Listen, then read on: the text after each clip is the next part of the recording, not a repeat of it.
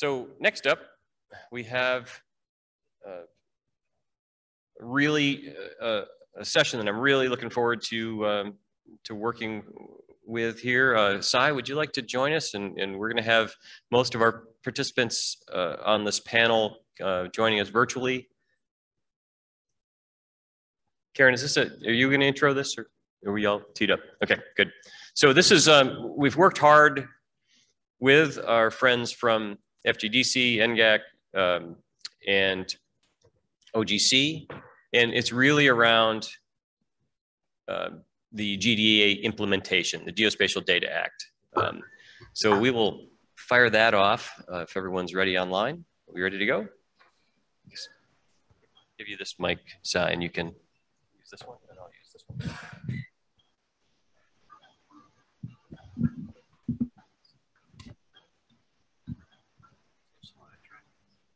Yes, do we have slides coming up? Great. You are. Good news. Yeah. Do you want me to share the slides on my end? If you'd like to do that, you can. Emily, whatever is easier. Whatever is easier. Yeah. We'll go with the flow. Yeah, go ahead, Nadine. Thanks for being here with us. Thank you for having me. So let's see. I want this slide.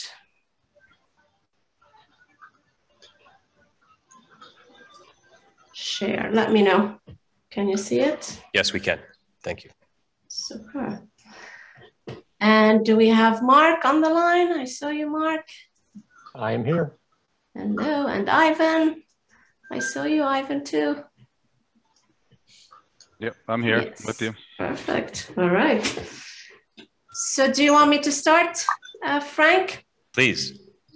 Right. So first of all, good afternoon from Washington, D.C. I'm Nadine Alame, the CEO of OGC. And I'm very happy to be here for many reasons. Maybe I'll list three. I'm happy to participate in an NSGIC annual meeting. It's my first meeting, even if it's remote, I will take it. And hopefully we do it in person next time. Reason number two, I'm very happy because, the MOU means so much to us, this collaboration with NSGIC. I love that we actually collaborated before we signed the MOU. That's what Frank said, it was a deliberate collaboration, and to have it around the Geospatial Data Act gives it so much more meaning to all of us, as you will hear today. And my third reason is I'm very excited because I'm joined for this, the next 45 minutes by an amazing, humbling team of presenters who really need no introduction.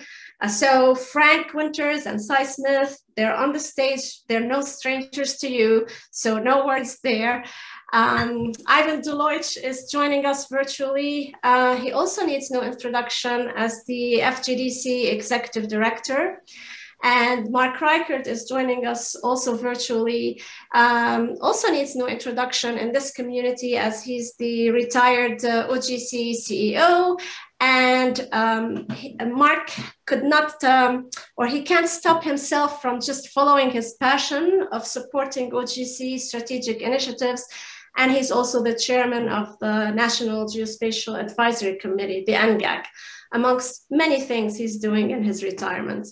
So together, this team got together. So let me forward my slide. So this team got together and convened the community around the GDA, opportunities in GDA compliance from the federal perspective, opportunities from the federal perspective and also from the private sector, opportunities for improvement, for partnership.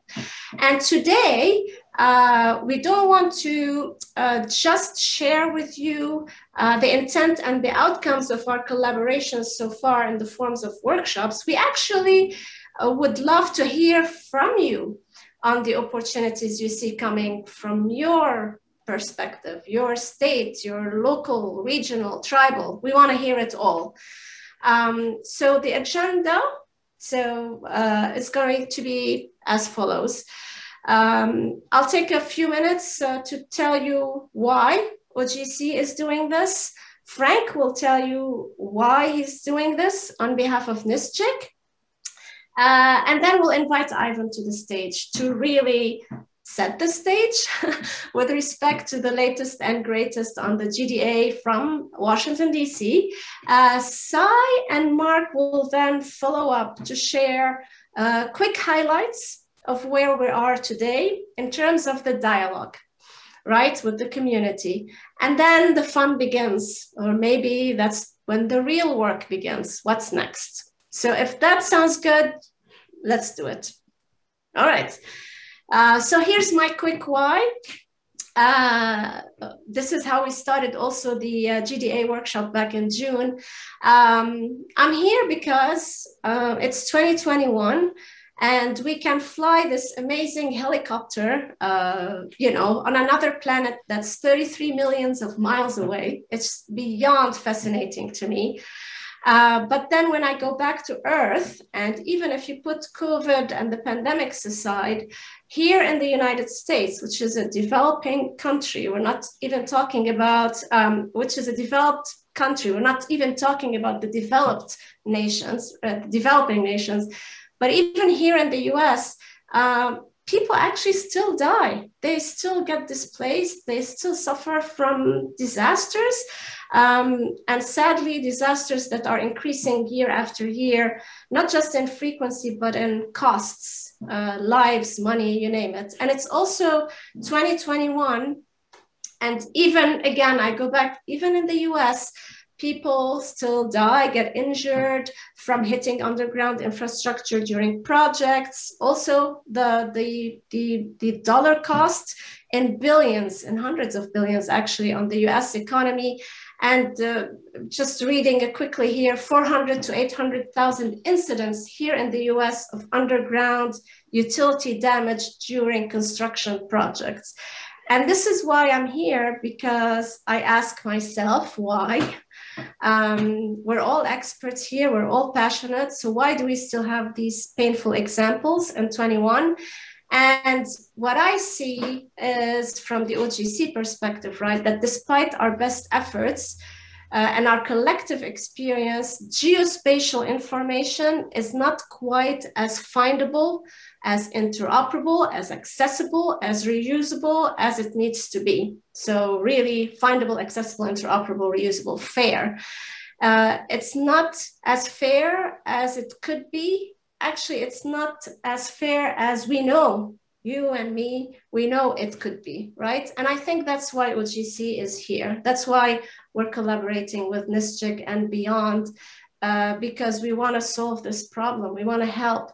We want to be part of this collective problem-solving community, and we want to share, or be able to represent some of the insights and the best practices in the form of standards, in the form of best practices, or even leave behind tools and software and decision support applications, you name it. So the GDA is a great opportunity. It's a great opportunity for us because it is the formal recognition, I think, here in the United States of the essential role of geospatial data. And it's an amazing driver for accelerating our efforts or converging our efforts towards fair access to geospatial information. So very happy to be here with you on behalf of OGC. Frank, why are you here? All right, I will point at you when we're ready to advance the next slide. If you will pick up a visual cue there. So back by popular demand, I'm 10 Pine Street. This is the story of me, a humble address. I was born when go ahead, Nadine. I was born when a field was subdivided and an address was assigned by a local government. Then the county got involved in the apportionment of land for taxation, and I became part of the county tax map. Then, funded by grant funding from the NTIA, through the Department of Commerce for broadband mapping, we pulled together me and 9 million of my brothers and sisters into a statewide collection of address points for the purposes of broadband mapping, but also for the purposes of provisioning broadband, I'm sorry, of 911. And that 9 million address points collection was so useful to the 911 coordinators that across the state, they all agreed to interact with us and maintain that. Not a week has gone by in 2021 where New York State team has made fewer than 5,000 edits to streets and address. Last week, the team made 13,000 edits. And how do you make 13,000 edits with a team of 8 for addresses like me, 10 Pine Street? You don't do it with a team of 8, you do it with 200 partners who see the value. They see the value partly because that data then is returned to them in the NINA standard. Go ahead. And when it came time to count our people, the 2020 census, we had a collection of addresses. We wound up, myself, 10 Pine Street, and all of my brother and sister addresses wound up counting 700,000 more people than expected in New York State. What is even more exciting is that I come together with my brothers and sister addresses from across the country into the National Address Database. And that is the location where partners, NSGIC partners and companies really scale my impact by putting that, putting me in the smartphones and in the in-vehicle navigation devices of the citizens. So that's really where I feel like my impact is scaling. So go ahead. Go ahead. And when the owner of the house at 10 Pine Street called 911 with chest pain, it wasn't a fancy computer-aided dispatch system that got that driver to me, 10 Pine Street. It was the phone they use to navigate all the time. So it turns out that chest pain was just my owner having too much of a bratwurst sandwich and everything was good. But nevertheless, the address was found. Think about what happened to me, 10 Pine Street. I initiated in local government, county government got involved when it came to parcels, state government aggregated that data, federal agencies pulled together that data into a national collection. The major not-for-profits, NINA and NSGIC, got involved and provided their value. Commercial companies then got involved and provided their value and got that, got me, 10 Pine Street, to the citizens, out to the public where it scales, and then all the way to volunteer, fire company, and ambulance. This, I believe, is what the GDA is put in place to ensure happens. This is a picture of a piton. In the 70s, rock climbers around the world were pounding pitons into cracks and clicking the ropes in, and this is what they used for protection. Worldwide, the rock climbing industry determined that they were damaging the routes that they enjoyed, and they were changing all of these routes. So worldwide, without any legislation, the entire worldwide rock climbing industry changed to non-destructive protection devices. And these are flexible friends. People made some money selling all this stuff for sure, but there's an industry that's self-regulated and they did the right thing for the right reasons. Now the GDA is giving us the opportunity and the mandate both to work together. We can go beyond the GDA and we can celebrate the fact that we get to work together and we get to collaborate. And there'll be more on what we have got to do versus what we get to do later in the agenda. So that's why I'm here, so we get to do this. Fantastic. I tried to keep up with you, Frank. You're very small on my screen, so it had to be big arm movements. But you did fine. Got it. Thank you.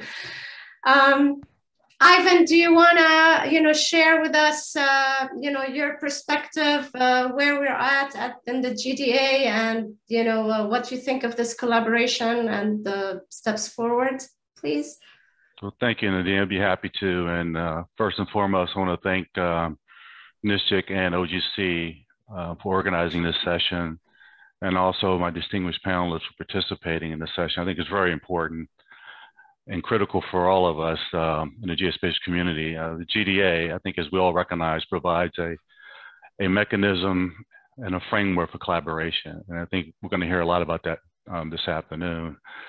And I also resonated with Molly's comments about being in person. I can recall a lot of those late night sessions in the hospitality suite where a lot of great ideas were hatched. And I think those sessions were more productive, I think, than some of the other conference activities. But we look forward to getting back together so we can continue to, to have those opportunities. As we look at the GDA today, it really solidifies, I think, the importance of geospatial data and technology in our community, and even more importantly now, as we deal with this pandemic and we're working remotely. So the power of geospatial information and answering that where question, I think, is even more critical today than it has been in a very long time. As we continue to move out on the implementation of GDA, there are a number of products that we've developed that I think will be helpful for all of us to take advantage of. First and foremost, we did develop and issue a report to Congress that was in 2 phases. And I would envision that being a tool or a document that our colleagues in NSGIC could use in their visits to the Hill once those are reinstituted. And I know Cy uses those quite a bit in his travels and his conversations with people throughout the community. We've also done a lot of annual reporting from the agencies on conditions of data, but also the working environment by which they're using geospatial information. Again, while reporting can be a bit of a burden sometimes, I think it really gives us an opportunity to tell the good news story about how they are able to support their mission responsibilities and be able to support a lot of the challenges that we're having with the American people.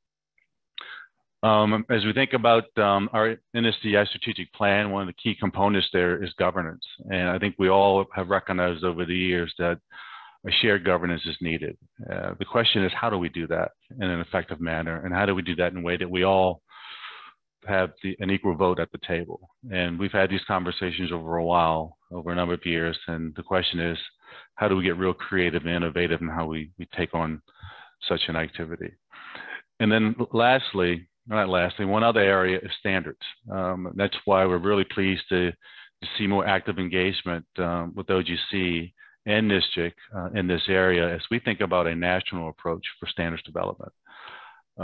Typically, we have done this internally within the federal sector, but as we think about the requirements in the GDA, I think it's time now to think about a national approach for 2 reasons. First and foremost, having a broader set of ideas at the table typically results in a better result. And secondly, as you think about implementation, it's much better to have those folks who are working at the ground level involved in the conversations and suggesting ideas and opportunities on how to develop the standards.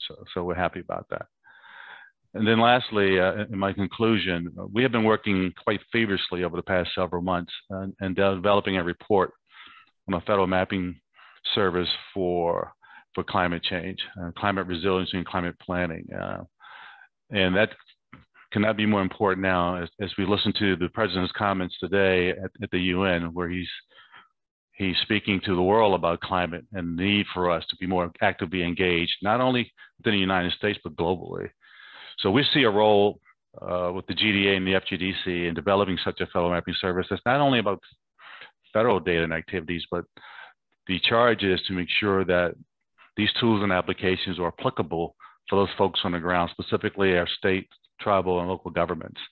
So developing that governance structure and involving folks in those activities is going to be an important step as we move towards implementation. So I'll conclude my remarks there, and that's why I'm here, because there's a lot going on and a lot of opportunities for all of us. But I'm really encouraged by the fact that the GDA provides that collaborative framework by which we all can be involved. Thank you.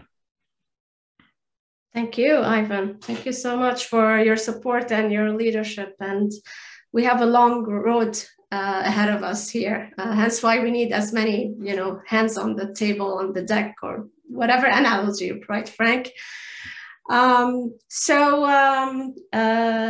Can we pass it over to Sai? So Sai, you had a few slides to summarize the conversation that we've had today to date from the federal perspective. And I know it's weird that we're splitting it, federal industry, it's really one, but we have to have a framework to have this conversation. So if you can start us off with the federal perspective, and then Mark can join you and talk about the industry, and then we bring them all together at the end.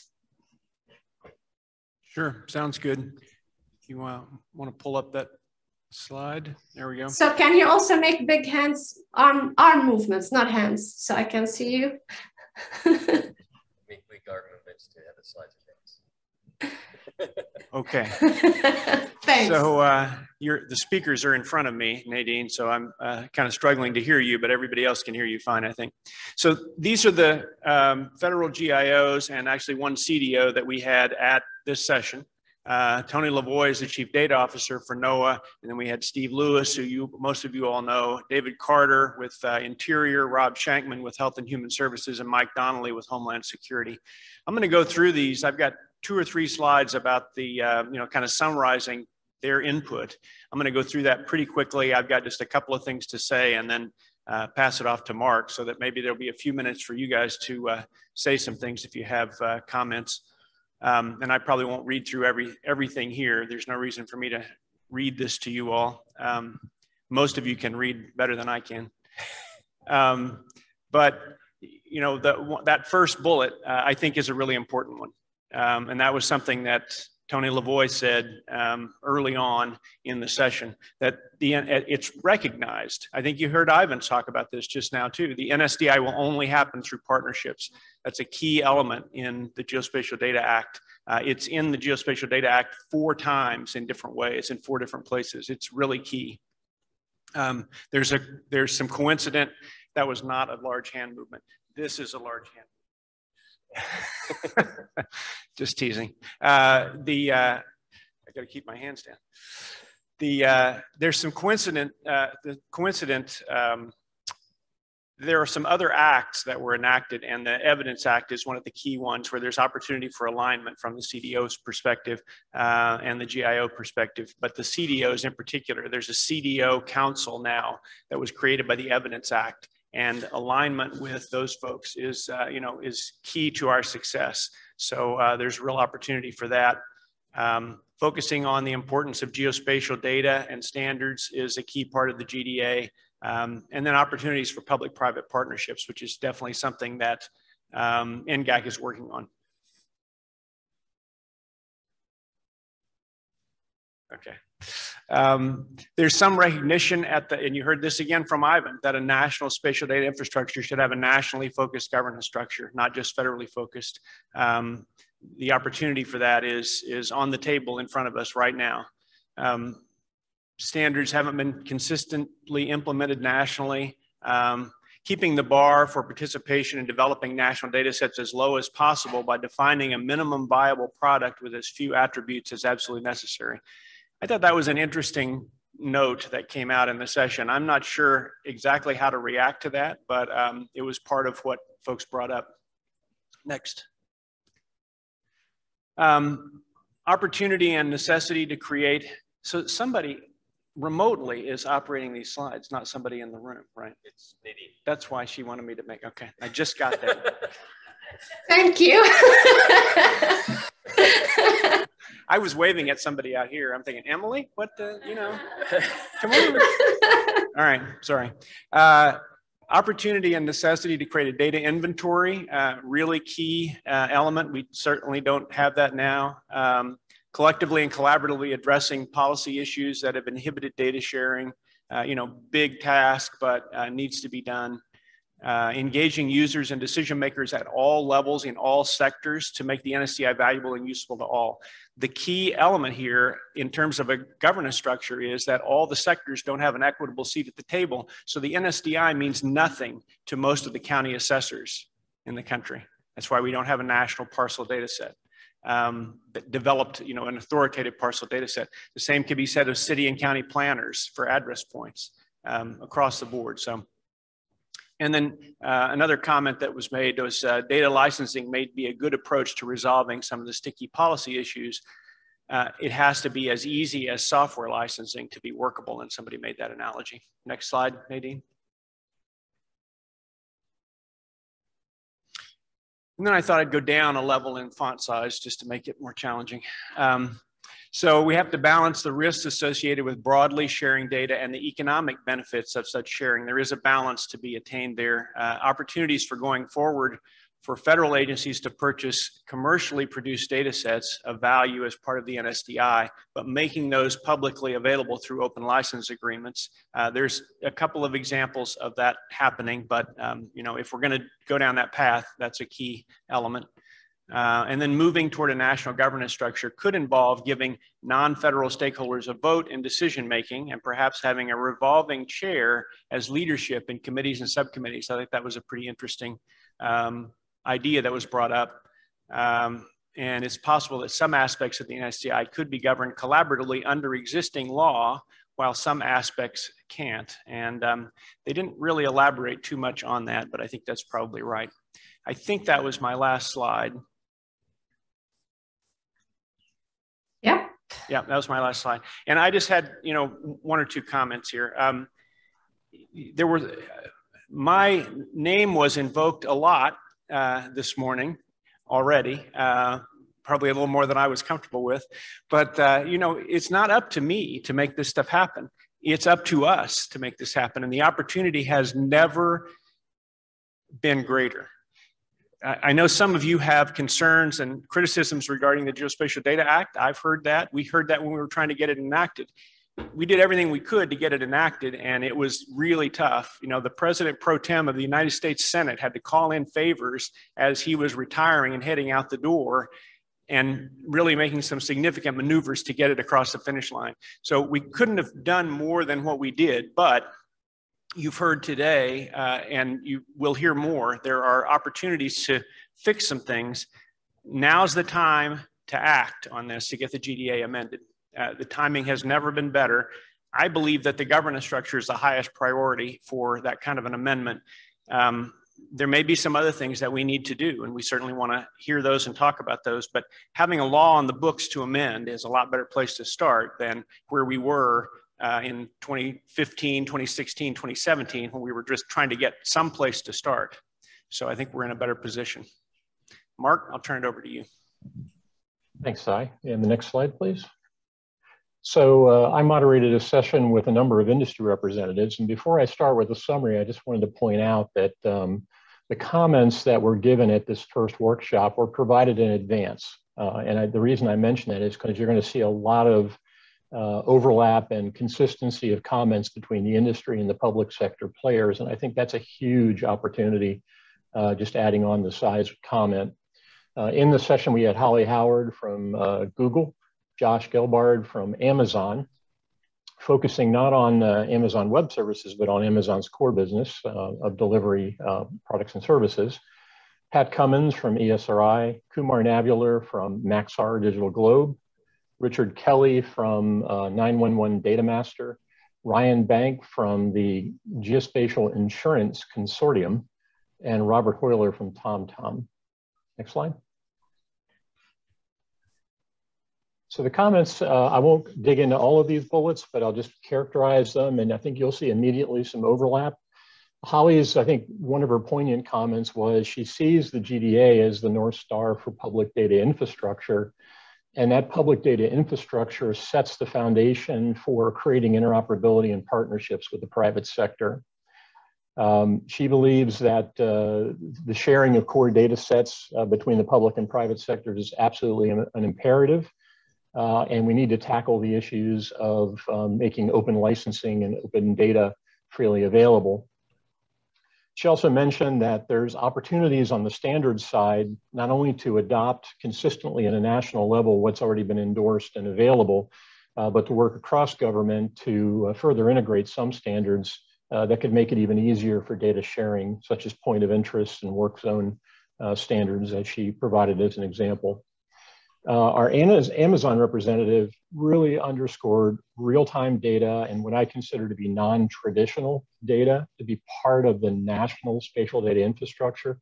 Of course, they're worried about delivering on time. They're worried about making sure that new construction and other types of recent events are incorporated into the data sets. And they're very much aware and sensitive to the fact that much of the addressing challenge that they have is indoor. So I think Amazon's comments were really useful and productive and driving towards that aspect of real-time and non-traditional data being part of the NSDI going forward because it benefits both government and the private sector. Next. Esri talked about moving from just data access and discovery to informed decision-making with a heavy emphasis on public-private partnerships and national governance to improve everything from discovery to use of that information and the acceleration of technology innovation for our sector. They also talked about the need for open data licensing and open standards, as did our previous speakers, to further enable access as well as standards. And then underscoring the need for a national governance model and to go with that a unified advocacy approach. And ESRI is working hand in hand with the government to help to provide multiple pathways to some of the national geospatial data assets by serving those up, in addition to government doing the same. Maxar had a real focus on policies and frameworks to better cause national consistency in the way in which data sources can be aligned and integrated, but also just to make sure that standards are being used uniformly across all players. Integrity and trustworthiness was another issue that they had, they wanted to raise as an opportunity for the community to work on. And a focus on education for application of analytics and artificial intelligence. Next slide. From a public safety and 911 perspective, Richard talked about national data hubs, and I see this as moving out of the federal space and truly up to a national level to make this data available to everyone and anyone who needs it. Automation, further increasing automation to deal with error reporting, security and provisioning of the data, and then streaming using open standards so that the data is not constantly duplicated and becoming stale locally, but being served up from authoritative sources. And the importance of really moving as quickly as possible to a true 3D environment for not only operational services, but for safety planning and response. Ryan Bank from the Geospatial Insurance Consortium talked about the real need to take a hard look at leveraging existing imagery libraries to provide resources and capability for others rather than doing more collects or duplicating continental-wide or larger data sets, really focusing on how do we better share high-resolution data in a way that benefits more than just those who have initially arranged for it. Standardizing imagery so that regardless of who's collecting, that imagery can be used, it's accurate, and it can be optimized for applications in analytics, AI, and ML. And then really emphasizing public-private partnerships as a way to share costs, reduce duplication, reduce the time it takes to collect and purpose this information for use by the community. Next slide. And then we ended up the discussion with Rob Hoyler from TomTom, and this was a really, I think, an appropriate discussion. He talked about public-private coordination and collaboration and public-private partnerships, but he did so in the context of discovery. He said that one of the things that we need to learn to do, because long-term arrangements are full of risk and reward, and the more that you can educate yourself on business relationships between government and the private sector, the better off you are. He talked about piloting and taking small steps to learn, understand, and find the right fit for different business arrangements so that long-term arrangements can be built, can be solid, and can be lasting. And he coined that as preliminary prospective public-private partnerships. So if we could go to the next slide, to sum it up, there were some really key points here. A heavy emphasis on national governance, public-private collaboration and partnerships, real-time data and non-traditional data, and different aspects of moving from the traditional 2D to 3D environment were just a few of the points that were brought up. But I'm hoping that you and the audience can see that the comments, I think, were very, very complimentary to what was brought up by the GIOs and the CDOs. And this is a ripe opportunity now to take the discussion to the next level. So I'm going to turn it back over to Nadine, and hopefully we can have some discussion amongst us before time is out.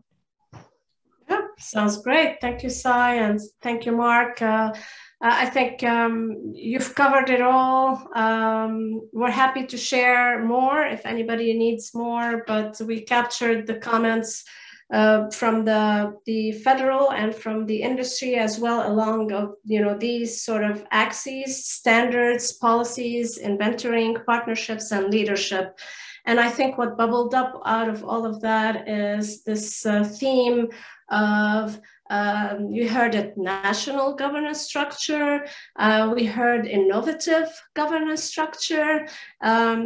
Essentially trying to do a little bit more and something a little bit different as well to contribute, engage, share, mobilize around everything that we've heard, including everybody, federal, local, regional, tribal. So what we're doing, this team is actually organizing a closed workshop on September 30th with some representatives from the federal GIOs and the state GIOs, as well as local representatives and tribal representatives, to dig a little bit deeper into this concept of national collaborative governance structure for the NSDI. And I would say stay tuned because this is, again, this is, I call them step zeros. We're not even at step one. So the step zero is we're laying the foundation to get enough meat, I think, to engage in a more meaningful, deeper conversation about how do we move forward in terms of this, this collaborative, I like innovative, actually, governance model for the NSDI. So let's open it for questions, comments. I will stop sharing so I can actually see you better. And I was instructed by Molly, who I think, Molly, Ashley, kudos to you. I think everybody that Jenna and, Frank and the team, thank you for everything that you're doing on the back end. So yes, the slides will be available. And I was told that, if anybody from the virtual world, so we're talking metaverse now, if anybody from the virtual world, has any questions, we can give them priority and then we can move on to the room. And then I assume that Frank and Cy can, moderate. So this is a question from Shia. I hope I'm pronouncing it correctly. For those of us who are newer to this, can someone clarify the differences between a federal model and a national model? I think, Cy, to me, you explained it best when you gave the examples about the addressing and the parcel data. I was going to ask Ivan, but okay. And Ivan will ask Mark, and Mark will ask Frank. And personally, Ivan takes all of my ribbing very nicely. Well, most of it. Yeah, I mean, right now what we have is a federal model. So the FGDC is in the lead. They're codified as the governance structure for the NSDI, codified in the Geospatial Data Act. They've been, authorized by executive order since 1993. So that's our governance structure right now. A national model, a national governance structure would mean that all of the different sectors, counties, cities, states, tribal, higher ed, private sector, would have, hopefully I didn't miss one there. I always like to include regional government, but would have an equitable seat at the table in a national governance model so that they are all represented, and we're all, we have an equal say. That's what I mean by an equitable seat at the table. So for voting, for deciding what the standards are going to be, which we've pretty much got, an equitable seat now on standards, but deciding how the data is going to be used, how it's going to be shared, et cetera. All the decisions that have to be made to have a national spatial data infrastructure, we need a national governance model to be able to do that. Just a comment on that.